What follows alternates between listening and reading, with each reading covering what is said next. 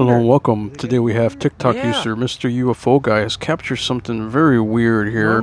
Now this is a night vision camera, as you can see, and then there's something cylindrical flying up into the air, into the atmosphere. Very weird. I've never seen anything like this. Have you ever seen anything like this? Just so many strange phenomena happen in our skies these days, and this is just another example. This is North Carolina on May 2021.